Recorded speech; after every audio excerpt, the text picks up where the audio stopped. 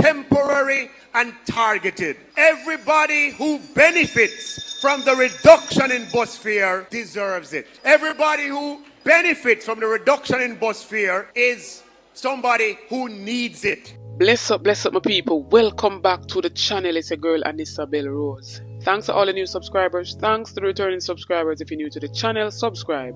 Turn the post notification bell on. Put it on all so you won't miss an upload from me. On the road to 20k, help me to get there, my people. So in this one, my people, we're moving a little bit away in this first segment from the whole politics, and we are jump right now, my people, into the Privy Council defending its role as Jamaica's final appellate court. And we know, say, since over the course of a couple months ago, we know that Jamaica is gearing away from the whole monarch to republic. So there is a constitutional reform committee spearheaded by the Minister of Legal Affairs, who is Malahoo Fort. And my people, they have had a series amount of meetings, and of late they had involved the public and been having some town hall meetings. And we heard that the whole reform is gonna take how much 10 million for the first year. And so right now we have an article that was posted Thursday in the Jamaica Gleaner, where the president of the Judicial Committee of the Privy Council, Mr. Reid, has moved to debunk the key arguments being made in support of calls for Jamaica to ditch the tribunal as its final court of appeal. And we know with this whole constitutional reform, it's gonna move the monarch as the head of state for Jamaica, and Jamaica is gonna become a republic, whereas in many persons were saying that they should have let the Caribbean Council be their final, court, because it's a whole hustle and tussle to get to England when somebody wants to appeal and have their say through this final Privy Council. And this president here is saying that the Privy Council is here to serve Jamaicans, and I consider it a privilege to do so. That's the declaration of Robert John Reid, or Mr. Reid of Alamere, President of the UK Supreme Court and President of the Judicial Committee of the UK-based Privy Council. And he says that his letter is a response to a Gleaner editorial published on October 23rd this year, titled Loitering at the Privy Council. Mr. Reid, a Scotsman, says he and his colleagues at the Privy Council see it as an honour and privilege to serve as Jamaica's highest court. He says this kind of service is a major responsibility, one he and his colleagues take very seriously. Mr. Reid then moves on to address some of the fundamental reasons often given by those who say Jamaica should bid farewell to the Privy Council as its final court of appeal. He first tackles the issue of accessibility, noting the Gleaner editorial's mention of a difficulty and expense of having to travel to London for a hearing. And more to intervene right now and ask you a question. Isn't this the truth, my people? It's a whole lot to get a England or a UK visa. It costs a whole lot, and sometimes you might apply for it and still get denied. He says the court is nowhere as remote or inaccessible as people may imagine.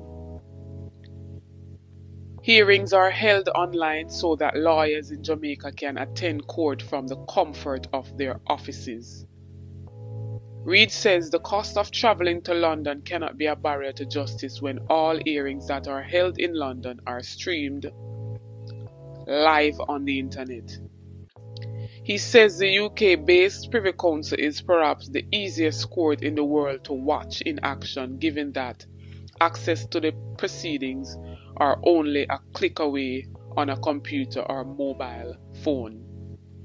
He made mention of 62 cases that were heard by the Privy Council over the 2022 to 2023 court year, 8 of which came from Jamaica. The UK Supreme Court heard 50 cases over the referenced period. Mr. Reid makes the point that some of the most important cases for the development of the common law around the world are decided by the Privy Council on appeal. He says these cases reflect the excellent work done by the judiciary in the countries themselves. He says the Privy Council is here to serve Jamaicans. After hearing that, constitutional lawyer Michael Hilton, King's Counsel, is disputing several claims made by the Privy Council's Robert Reid on keeping Jamaica's appellate court within its purview, arguing that cost to access remains the single major barrier, describing Reid's comment on the matter as unusual. Hilton said that the President of the United Kingdom's highest court failed to address several prohibitive factors to accessibility for Jamaicans. And I also seen where the former Prime Minister P.J. Patterson run out on it just to see him, and he described Reid's response as insufficient and says that Jamaica must replace the London-based tribunal as its final court of appeal. Meanwhile, in this segment, Nigel Clark run out defending the whole JUTC fair cut.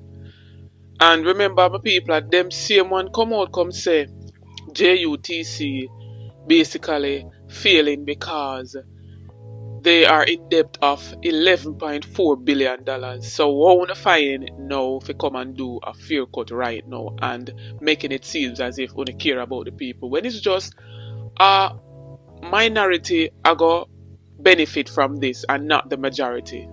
But take a listen to what I have to say, my people.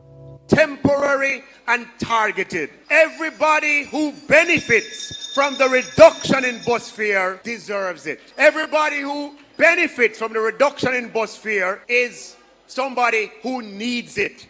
That is what we mean by a targeted reduction. Not the kind of reduction where most of it goes to people who are much better off. So we are proud to be the kind of government that is attuned to inflationary pressures and that responds as necessary. For 25 years in Jamaica, unemployment was at 14%. We measure unemployment the same way today as we measured it 10 years ago, as we measured it 20 years ago. We have more people employed than ever before. And when a man or a woman has a job, it means they have a start in life. It means they can send their children to school. When more people have jobs, it means more taxi can run. The more people who have jobs, the more peanut that sell. The more people who have jobs, the more things that sell at the market. Because the more people who have jobs, it means there's more economic activity. And it's so ironic, my people. Them never understand the pressures where the people them face when them take the 200% for all politicians. Them never understand the pressure where the people them face when them give them $13,000 per week for minimum wage.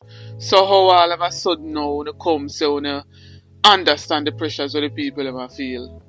Also, my people, remember the whole $222 million fraud that happened at the Imports company, where allegedly they had 5 persons, charged for the whole mastermind behind that, namely Andrew Wright, and 4 other employees were implicated. They were locked up and all of that, my people, but out now on bail. And they recently went back to court, my people, and the judge is basically saying that they're gonna summons 50 witnesses to be a part of the trial that will be set for the next court hearing, my people.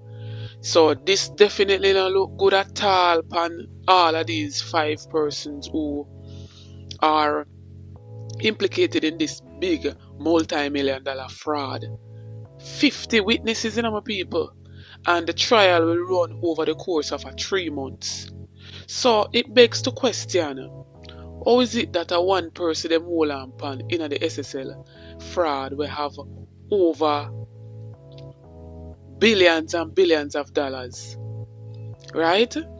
And this in sports fraud is just 222 million, and 5 persons implicated, could be more, and they have 50 witnesses to call, and a Pantan alone allegedly charged in the whole SSL, and there's no witness. We can't get any more update from any of the investigative bodies to say if them have no more persons to lock up or the witnesses. But when we in my people and tell me what to think about all of this that has been said in this video, from the whole constitutional reform to the president of the Privy Council in England defending why the Privy Council is needed for Jamaica's final court, as well as Nigel Clark running out and talking about the people's needs and taking burden off the people as it pertains to this JUTC fear cut. Chat up my people and tell me what you think. Don't forget to like, share and subscribe to the channel. Go over to my other platform, Instagram and Facebook, and follow me over there at Anisabel Rose. Check out the YouTube store, make a purchase, it goes in support of the channel. Check out the YouTube membership, you get a lot of benefits by becoming a member. We do notification shout out in each and every video. To be a part of that, all you have to do is be the first to comment, like and subscribe, and you'll be featured in the following video to come. This notification shout out goes to Albert Rami. Big up yourself, Albert. Thanks for the continued support from each and every subscriber. New viewers, come on board, join the ABR family on the road to 20k. Like, share and subscribe to the channel. Share out the videos. Thanks for the support. Big up on yourself. Stay tuned for more videos.